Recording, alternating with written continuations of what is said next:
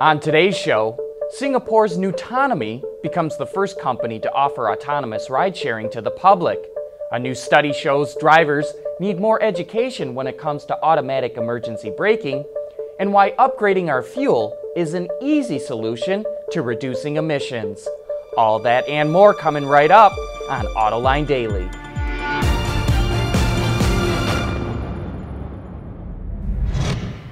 This is Autoline Daily for the 25th of August for 2016. With the amount of technology that's crammed into cars today, it's even more important than ever for drivers to fully understand each system and how they work. And according to AAA, more education needs to be done with automatic emergency braking. The agency recently conducted a series of tests on vehicles equipped with the technology and found that the systems vary greatly in performance. For example, systems designed to prevent crashes reduce vehicle speeds by twice that of systems that are designed to only lessen crash severity. While both systems avoid crash situations under 30 miles per hour pretty well, the more robust systems do a much better job at reducing vehicle speeds when pushed to and beyond their limits. You may remember back in March that a group of 20 automakers announced they will make automatic emergency braking standard on all cars by 2022. So as more cars get equipped with the technology, you can see why it would be important for someone to know which system they have, especially when 66% of Americans currently think auto emergency braking systems are designed to avoid crashes without driver intervention.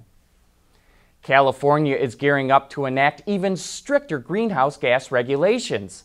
The state legislature just approved a bill that will cut emissions 40% below 1990 levels by 2030.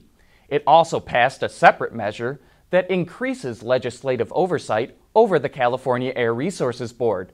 The bills still need approval from Governor Jerry Brown, but he has already stated that he will sign them into law. The emissions reduction bill doesn't specify how the state will achieve the goal. However, lawmakers say the new law will affect all industries, so it won't just be the automakers that have to shoulder the burden. And speaking of reducing emissions, coming up next we'll take a look at how making changes to our fuel can help achieve those goals.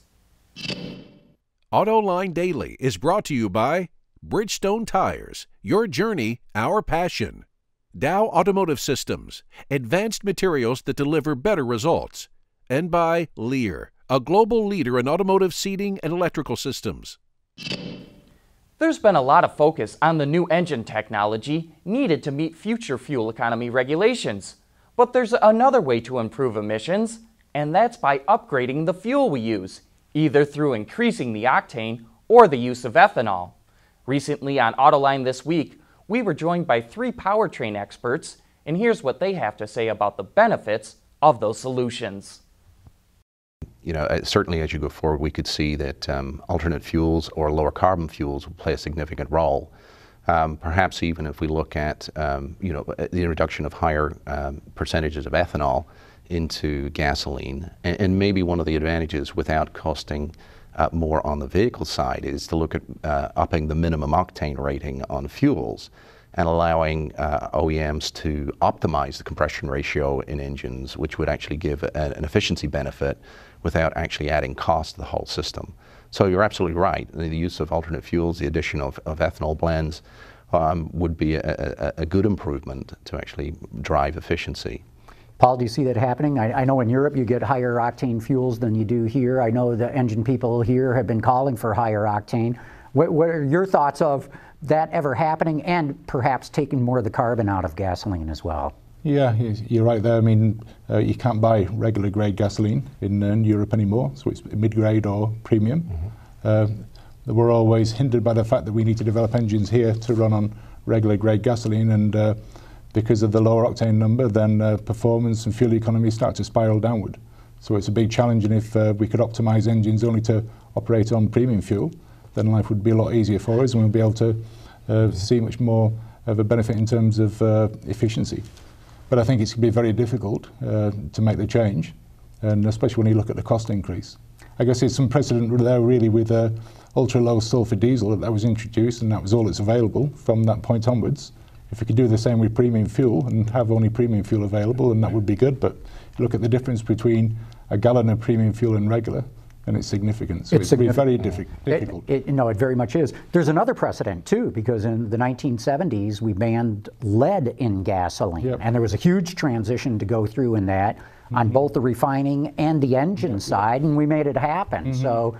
But there is that cost issue too, and the public doesn't want to see the cost of gasoline going up. I think the other thing is ethanol. I mean, if ethanol was widely available, then our life as developers of gasoline engines would become much easier. We wouldn't need variable compression ratio and lots of these technologies, and especially in terms of CO2 benefit, we would be able to compete very well with diesel. For a more in-depth look into the internal combustion engine and how it can be improved to meet future fuel economy standards, check out that show on our website, Autoline.tv, or look for it on our YouTube channel.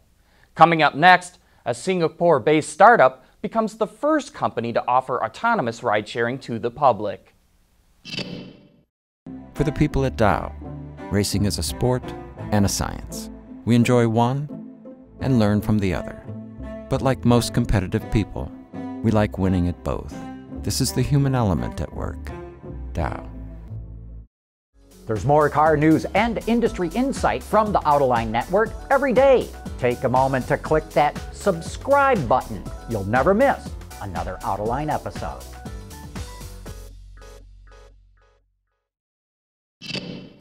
The race to get autonomous vehicles on the road is heating up. Last week, Uber announced it's starting an autonomous ride-sharing pilot program in Pittsburgh by the end of the month. But it won't be the first company to let the public experience self-driving technology.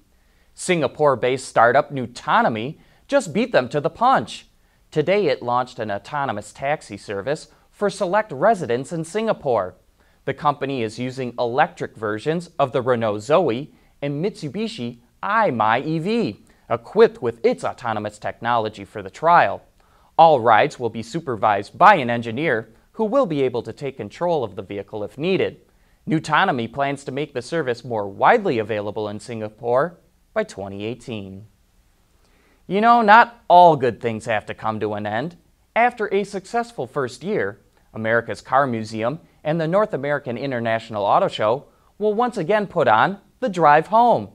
If you don't remember, it's a winter road rally that started at the museum's headquarters in Tacoma, Washington, and ended in Detroit.